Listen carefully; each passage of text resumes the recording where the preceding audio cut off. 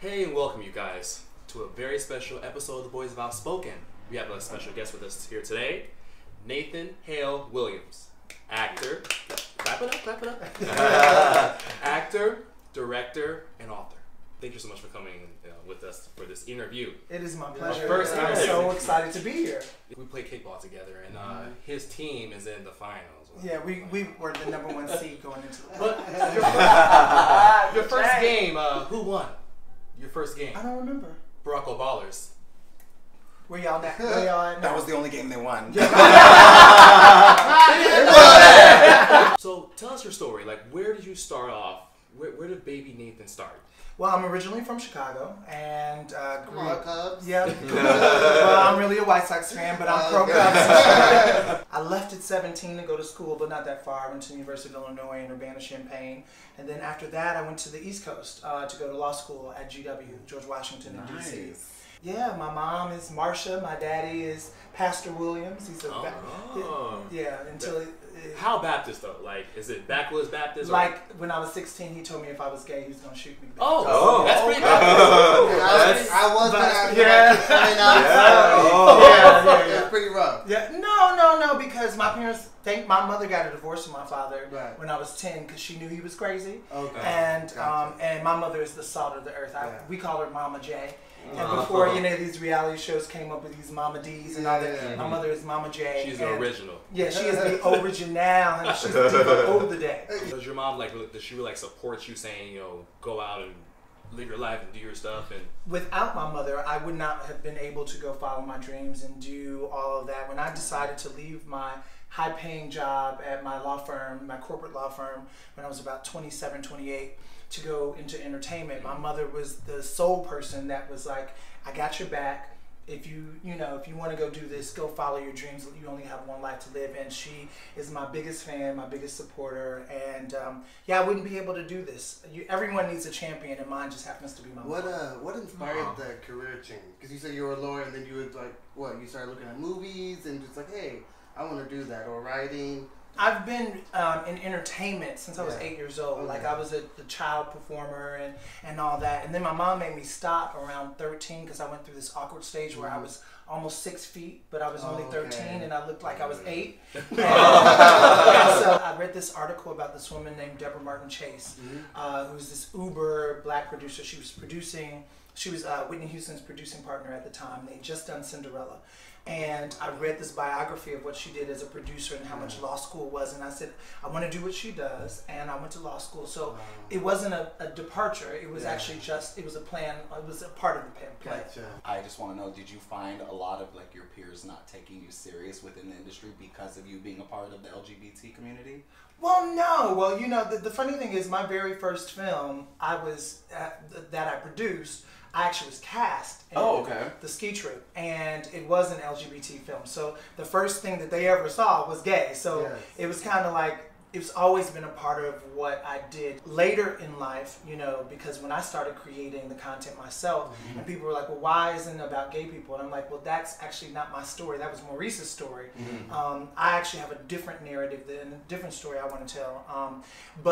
So it's never been an issue for me. That not in a surface level, so maybe along the way, but I've also done whatever I wanted to do and figured out a way to do it. So I haven't really worked within a corporate structure, but it never was an issue. And then plus my friends are, I came out to my friends when I was 17, and so this was nothing new. Yeah. It's one of the perks of when you write and produce your own stuff. Exactly. Yeah. Exactly. Now, can we talk about Ski Trip, please? Yes. Because I have a whole So when I was younger, when I was like 14, 15. Do not make me say I know. Tried it.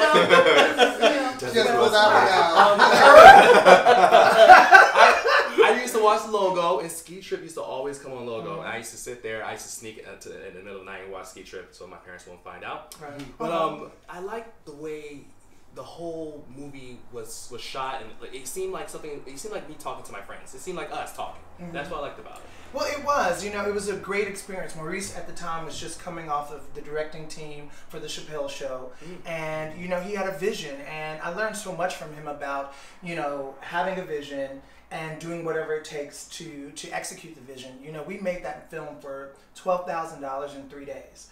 Wow. And so, but we had so many rehearsals up to then, so we became, and I'm still friends with everybody in the cast. We became friends, so it was like we were friends, but I was the bitch.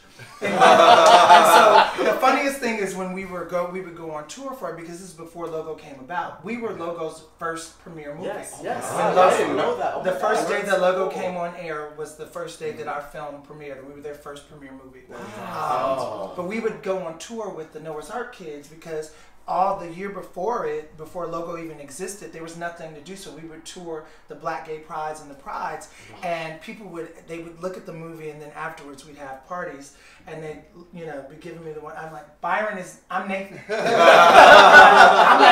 a nice guy. Your character is that bitch. Yeah. But they loved. Everyone loved. They were like, that was my favorite character. I was Everyone like, loves a bitch. Yeah. Now, my favorite character was that Latino guy. Byron with the Latino guy. I'm sitting right here with you. you. You know I love you anyway. That's tough for you. Okay, what's your name? He just wanted you on the show to shade you the whole time. The truth comes out. Oh, we wouldn't do that. No. Unless it was Iyanla. Oh, yeah, no, I am more. I want to fix your life. Okay. Girl, you gotta fix your own first. Get it. Yes. Now, the Latino guy. What's his deal? Oh, Emmanuel Xavier. Are you talking about the fine one? The one I stole. The one I stole in the club. That wore the chain, and he was dancing. Yeah, he's Muslim. He's I forget what his background is. He's not Latino. No. Haas Slyman, yeah. I'm gonna check it out. He's a great guy. When I was a kid, he really just flooded my basement. Let me tell you. Yeah, because he's flooded. No, let me tell you. Are you still in contact with him? I haven't seen Haas in so long, but I'm on social media. No, he's not. He's straight. But let me tell you, he came in, we auditioned at the same time, and he came in this see-through, sheer shirt with all that body. Yes. And I was like, okay, I'm distracted. I can't focus. Yeah, I'm not focused, but he's a sweetheart. It was fun kissing him and all of that. And now, in real life, I wouldn't have let him go, Oh. How was it kissing a straight man? Was it different? Was he was fine. I didn't care. I don't discriminate. You've never kissed a straight guy before, please. I don't discriminate. You guys have to check out Ski Trip and see that man that we're talking about. Yeah, he is. You will really understand. He is fine. Dirty Laundry.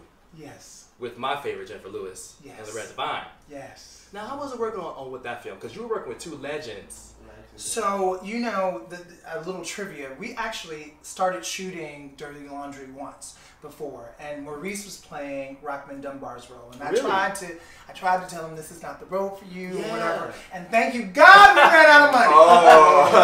We flew to San Francisco and we started shooting it, and he was, Maurice is a great actor, but that was not the role for him. I agree. And we, God is good, and so we ran out of money. That worked out good. And by the time I started raising more money for it, the people that were coming on with the money, they were like, we're not going to give you money with him in the lead.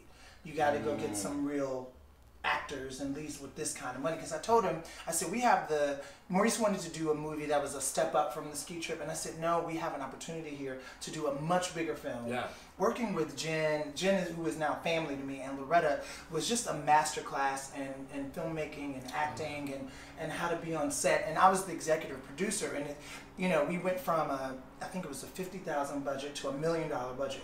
Really? Oh, wow. I mean, when it was all said and done. I mean, but 10 years later, it's still on television. Oh, yeah. You know what I mean? Everyone knows Dirty Laundry. And the classic scene at the picnic. Yes. Did you see the recent one with Shirley Caesar? Beans, greens, tomatoes. She's the last. She's the last phrase. Totally. And Jennifer ad-libbed a lot of her lines. I played her son Peanut, the cousin it steals. And we'd be sitting at that dinner table in the family scene, and she'd be like, watch this. So the part when she calls Evelyn, she's like, with a fat ass. Yeah. That's not in the script. Really? And she didn't expect Loretta. They go way back. Because, Jennifer replaced Jennifer Holliday in the workshop of Dreamgirls when Michael Bennett fired Jennifer Holliday for her bad attitude and all that. And so they brought in Jennifer Lewis to do the acting and bring up the acting. And then Jennifer Holliday came back, and then Jennifer Lewis went on a tour of UB or something like that. So Jennifer Lewis is also an original Dreamgirl too. Yes, she is. And so she and Loretta knew, they've been friends for years and years and years. And little secret, Shirley Ralph was actually cast to play Aunt Lettuce first. Really? And then she got an episode of Law and Order, and she backed out the last minute. And 2 weeks before we started filming, someone was like, "Call Jennifer Lewis," and I had to put my big boy drawers on and call her agent, and she was on a flight 2 weeks later to Atlanta. Really? Yeah. Did she do a lot of cussing on set? Oh yeah.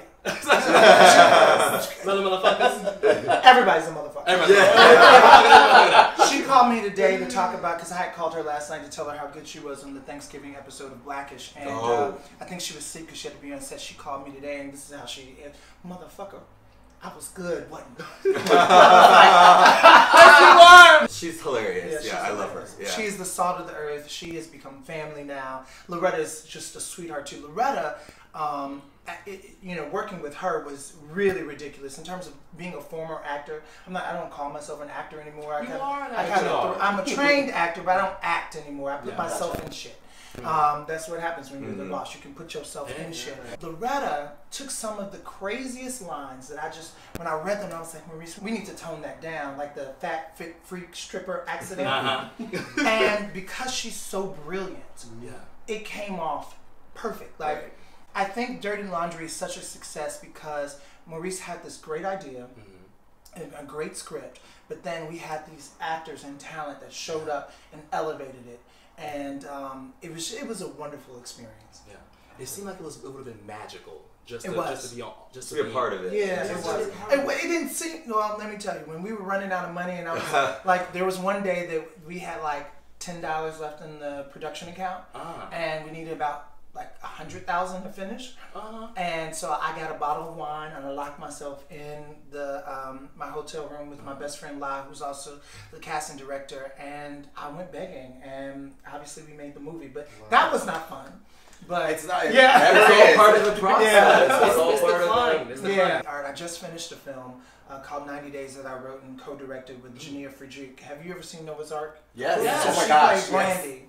Oh my gosh! Yes, no Brandy. Yes, yeah. So she's my co-director, and honestly, Dirty Laundry was great, but making 90 Days was probably the most magical production experience I've ever had. I've never had a more. So I say it was divinely inspired. I wrote the script in a day. Really? A week after my 40th birthday, and that was February 28th. And then we shot it in July, and it's done. And and I say it was divinely inspired, and it was divinely carried. Like, everyone got along. It was seamless. It's beautiful. There's not a lot of my films. I look at it and I'm like, oh, I see all the mistakes. There are no mistakes. And so, but that's 10 years of doing this shit. So. Right, of course. Right, that's what you build to. That's why you go through all the struggles, so you can't have that passion project. Can you tell us a little bit about like what the movie's going to be about? Oh, 90 Days, for sure. That's what I want to hear. Sure. So, Jessica and Taylor have been dating for 90 days, and you meet them on their 91st day. Okay. And so she's asked him to wait to have sex. Because she's read this article by this guy named Nathan Hale Williams in Essence. One of my most popular articles from my Essence column was, the 90-day rule and why people should wait to have sex for 90 days. And so he agrees, but he's decided he's so in love that he's going to propose to her. And they have this wonderful dinner, and then she reveals to him that she's HIV positive. Oh, wow. And then what do you do? Make some decisions. Then what do you do? And so it really confronts it head on. But the reason why I wrote it, and the point of the film, is that I believe that a lot of the things that we have that are barriers to being in treatment or to getting tested have to do with stigma and love. And a lot of people feel like once they get the diagnosis, that people are not gonna be able to find love and all of that. And then I think a lot of times in our communities, especially communities of color, we're not educated on the current status of the virus. Like, we don't know about PrEP, we don't know about pregnancy, we don't know about all of those things. And so, but I didn't want it to feel like a PSA.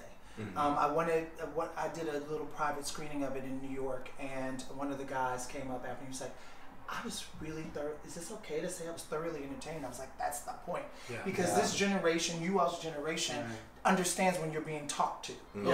And so it's an entertaining. And Tiana, her performance, when I tell you she slays, I mean, she went to Juilliard, so of course. Of course. You know, but so it comes out in February. You know, we'll do the festival tours. We'll have big splashy premieres. And we have a VIP. Yes, you can. On the red carpet. You heard it, right? I confirm it. We get like a notarized type of. Oh my god. So you remember you on 2. Now 3 gets you out there. I know, right? It's just gonna be me and these 3 boys. Your face will be at the front of the red carpet. This shape up with this pose. Right. So Nathan, I have to ask you. You've thrown out some iconic names like Jennifer Lewis and Loretta Devine that you've worked with. Who do you personally aspire to work with that's, you know, a big name in the game right now? Acting wise, who would I like to work with? Whether it's acting or even someone, a director. Any kind of collaboration. Any kind of collaboration you would love to do. Oh shit, Will Smith. Yes. I would love to work with Will Smith. He's my favorite movie star. And I say not actor, but he's my favorite movie star. And like, you just don't get bigger than Will Smith. No, you know true, what I mean? But it's also a tie between he and Oprah. But in terms of like making a film and like already knowing what project it would be Will Smith. Will Smith. Gotcha. That's a great choice. I was gonna say, shoot for the stars. Yes. Now, before we talk about the book, I do have to ask you just one personal question. Okay. Now, I know you wrote. I don't know. know. It's not. It might be. Get ready. Wait. Let me get ready. Ask it, baby. I'm just kidding. So you said you wrote an article in Essence. I had a column for 5 years in Essence. Really? No, I didn't know that. You didn't do your research, then, did you? Yeah. I got your back. I'm just kidding. I'm fucking with you. Was that the question? That was the personal question? Well, I wanted to ask you if you're dating anybody. Oh. But I didn't know if that was to be my third strike. So I wanted to wait and see. You don't have no strikes. You're good. We're good. I am. You know, I usually don't answer that question, but I'm going to answer that question because I have a new book coming out. I am not. I am single. I was in a relationship, a very public gay relationship, for 8 years, and no, I'm single now. I, recently moved to LA, and I find, dating at 40 is so different. By the way, did you hear we just said 40? He does not look. He looks 22 and a half. At the most. Come on, genetics. Dating at 40 in Los Angeles is a book in of itself. You know what I mean? Because when I was younger, we didn't have the apps. We didn't have. You had to go out. You had to go out and meet people, and you couldn't just pull up something on your phone. And so it's a different thing. So I normally actually don't answer that question, but I'm in a place now where I think I'm going to start talking about it because it is complex. As you get older. And and also at 40, I look back on some of the throwaways I've had, and I'm like, he actually wasn't that bad. I'm doing that now. And my parameters have changed. I really, back in the day, it was almost damn near you had to be perfection. Now it is like, do you love me? Do you support me? Are you going to be there on the days that I'm down and out? And are you going to, champion me when I'm winning? How's your credit score? You better. You know what I mean? Can you help me build this empire? That's yes. Can you take me out to lunch and actually pay for the lunch? Yes, that's very important. So holler at me if you can. I feel like that could be your next book. Well, it is. Yeah, it's already done. Oh, really? Yeah. It comes out in January. Oh, wow. Yeah. Exclusive. Yeah. You're there first. Does it have a title yet? It's called The Girl's Best Friend. But I take all of the columns and I've reworked them to update them. And I thread myself through them. So that's where cool. I didn't a personal touch too. Yeah, where I did not do that when I was writing the Essence column because it was for Black women, and so this one has a much broader appeal. I want to hear more about the book, Ladies Who Lunch and Love. Okay. So where did you come up with the concept of that? Well, like I said, it is a novelization of my Essence column, and so I took all of my most popular columns about relationships and love, and I stuck them into characters. And so it's about a gay man who is the central character. And the reason I didn't tell you his name is because you don't find out his name until the last page of the book. But you don't even realize you don't know his name until you get to the last. You're like, oh, I didn't know his name the whole time. Because I wanted him to be a universal character. And his, I think it's 4 best friends or 5 best friends. And they're all at different stages of love. And they're all fabulous. Upper, West Side, Upper East Side, rich women of color, and then one white girl, Lauren. Totally and white. So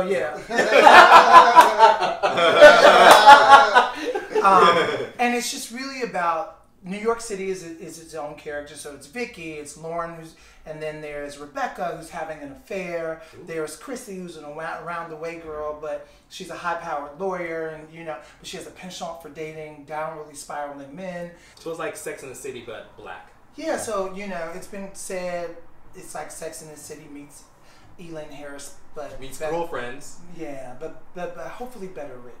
Yeah. You don't like Girlfriends? No, I didn't like the way Sex and the City was written. It was my favorite TV show, and I hadn't read the book, and I loved the television show, and then I finally read the book, and the book's not that well written. Yeah, I couldn't get into Sex and the City. I don't know why. It didn't really. You're too young. That's your 3. That's right. I only did a good guess, and you're gonna scare them off. That's your 3, bro. Well, on that note, where can we find the book? Anywhere books are sold, Amazon.com. I just relaunched, did a relaunch of the book on this new publishing platform called Wordy.com, WORDEEE.com. Okay, we'll put that at the bottom. Right, but anywhere books are sold. All right. Well, I want to thank you so much for coming. Thank you guys for having me. Thank you so much. This was so much fun. Did you feel comfortable with us? Of course. Did you feel a part of the group? I did. Will you come back again? I sure will. All right. I promise I won't say anything inappropriate. I know.